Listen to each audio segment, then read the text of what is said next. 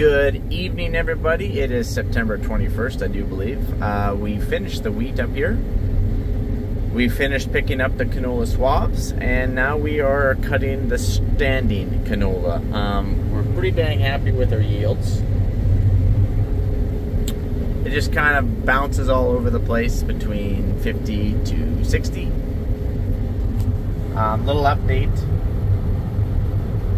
Canola swabs, Ashton and Donovan picked up the canola swabs. I only actually have one pick. You guys probably can't see me too good here. There's that a little better. I know I'm tilting it too much. We only have one pickup header for only one X9, so Ashton was using that one, and we had a pickup header for the S series, and so Donovan was on that combine at the time, so they picked up those swabs. We swabbed about like 3 fields, you know, to kind of get going in the canola realm here. Now, according to the trucks that went into the bin, the canola swabs did about 60 bushels per acre, so we're super stoked about that. Anytime you can get 50 bushels an acre, that's a heck of a canola crop, so we're very excited about that. This stuff's probably going to do about the same. This field might actually do a little bit better, to be honest with you. We're counting all the trucks going off, and at the end of the day, it really doesn't matter what the monitor says. It really doesn't even matter how much is in the truck. It just matters how full the bin is. And even the bin, it really doesn't matter how much is in the bin. It matters when we haul it all out to the terminal. That's what matters. But we're ballpark. We're going to be around that 60 bushel canola on the average, which we're super stoked about. It's totally different from being at the South Farm. South Farm, we were cutting like, what, 6 bushel mustard? Oh, man, it's sad, but it's true. But that is not normal for us down there, just so you guys know that. We are in a bad drought. You know, we should be cutting 40 bushel wheat down there on average, and we should be cutting 20 bushel mustard. So we're hoping that those days will return to us, and we are confident that they will. But as of right now, we're up at the North Farm cutting, and we're super happy with our yields. Super blessed. We feel very blessed. If you were going to ask me what our crop was going to do at the start of harvest, I would not have guessed these yields. So they're better than expected up here, and in fact they're actually better than last year. So this is 345. The swaths were 356. And after, oh my word, Mike, stop tilting it back so much, man. My bad, I apologize, guys. After this field, which we will not finish tonight, we're going to 340 standing canola.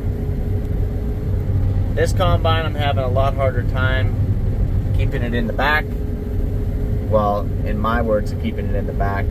This one has all small wire concaves. I do not have another set of concaves for this combine because it's the South combine. You don't put wide bar concaves in on a South combine because you just don't need to do that. But the North one, which Lee is currently running right now because Ashton had to go home. Chapel's skin was kind of reacting a little bit. He was probably in a little bit too much dust, even though we try to keep him well protected. So I'm actually running Ashton's combine right now, which is the reason why there's a car seat in here still. There is still well, let's be honest, these are for Mike. But so yeah, Chapel is our son. He's going to be 2 years old November 8th, and he is just such a blessing. But he is quite sensitive. He's got a lot of skin issues, I guess you could say, eczema, and that's just to name a few. But we love him, and he's awesome, and he just starts to hive and itches himself till he'll bleed. So we're always working on his skin, I guess, and a lot of that is due to his mastocytosis. But anyways, hopefully Chapel and Ashton will join us again here before we finish up harvest. We only got a few days left up here now at the North Farm. We've been chugging right along really good. Oh, this is rumbling here. I'm just gonna shut up. Wow, this is intense. Holy cow. Oofty. Oh, it's lodged. Get it down. Tip this header down. Oh, I'm going over it.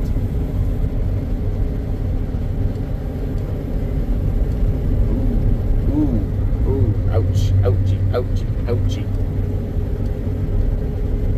Look at that.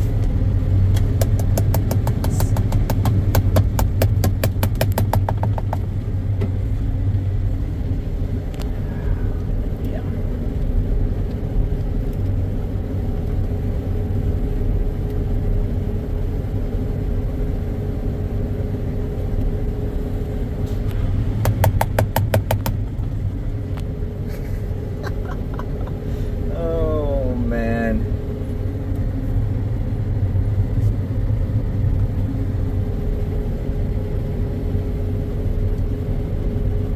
Did I ever tell you guys that I'm not super happy with how the X9s clean up canola? You guys can't see the sample, so there's no sense of even showing you.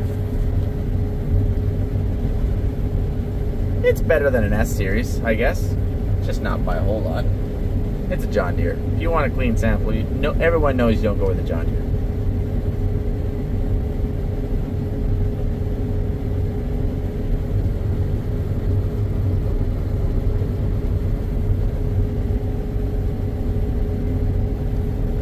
So I'm going to be concluding our harvest videos up here very soon. I might do one more for the last day of harvest, but we got a lot of fall work to do. I got some exciting things to show you guys, so make sure you guys stay tuned for that. And to be honest, I'm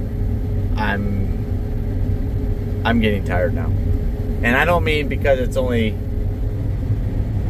9 p.m., which is peanuts, but it's been a long harvest grind here. I keep track of all my hours. That's just something that I do. I like to know what I'm working. I just mark them down when I get to work, clock out when I don't, and I think it's been 54 days and 1,042 hours consistent. So we're getting very close to being done harvest. Oh, this stuff's all laid down. Oh, it's gonna hang up right out there in the end. It's gonna hang up. That's gonna be a rotor shear. Oh, that's better. Stop. Oof. Oof.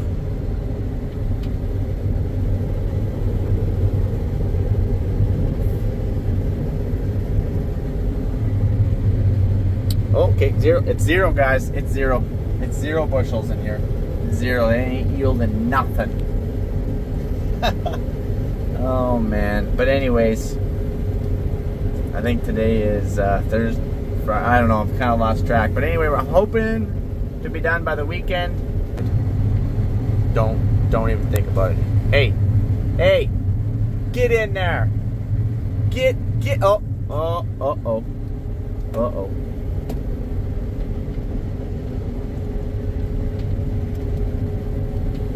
So it does hang up on the end of these headers. It jams through right underneath the reel, right between the cylinder. And as you just saw, those are rotor shears. And I am so sick and tired of digging out combines. You have no idea. I'm so tired of it. I've got Canada thistle. You know what happens when you get Canada thistle slivers in your fingers? It takes forever to get those things out. They do slowly work themselves out. But anyway, I look forward to getting harvest done. I love harvest, don't get me wrong, it's been a long grind. So, and you ask yourself, well, Mike, why do you have to work so hard? Well, it's just every farmer works hard when harvest done, all right? And I am kind of between farms, and lots of times I come up, I'll finish down there at the South Farm, 6 hours away. 10 o'clock, drive all night, work up here, drive all night, get back down, work down there, sleep a few hours. It's madness, but there is an end game. We do actually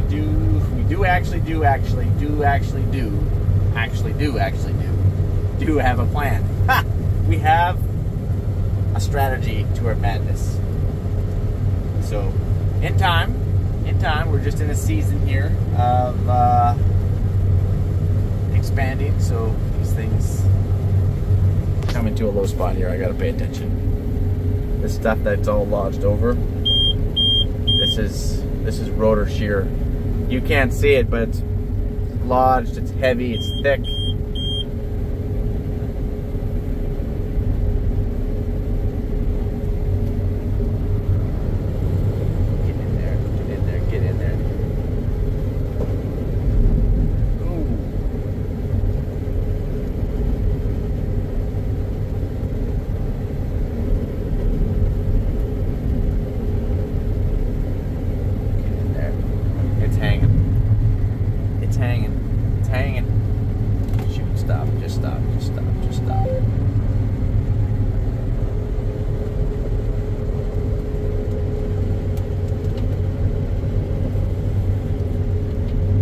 This crop is quite rank. It's like shoulder height out here. It's ridiculous.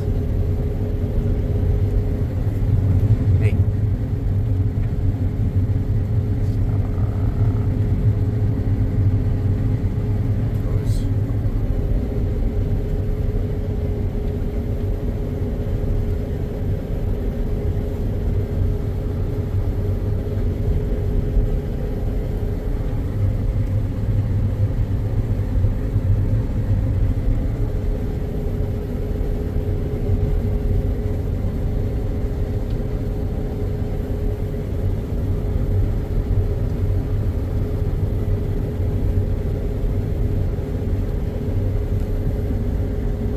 These laid down areas is tough. You gotta take it all in.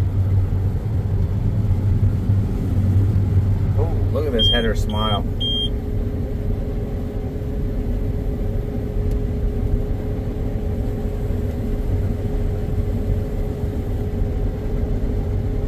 You could probably do this without your reel, actually.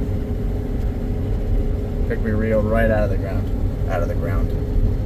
Look at this, my reel is as high as it will go and I'm still touching the canola. Leave some more stubble there, Mike. Let's pick this thing up a little. This.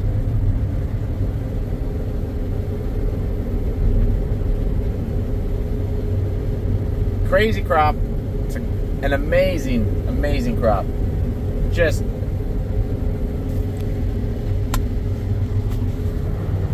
so blessed. We're just so thankful. Okay, well guys, I'm actually quite tired tonight.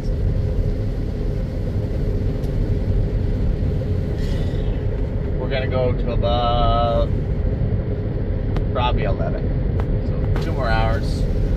Just gotta go 2 more hours. And we're gonna go home and we're gonna grab some sleep. And we're gonna rendezvous back out here at 6:30.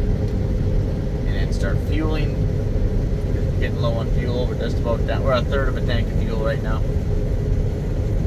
But I do want to thank you guys for following us around. You guys are awesome. I'll catch you guys on the flipper. Adios, amigos.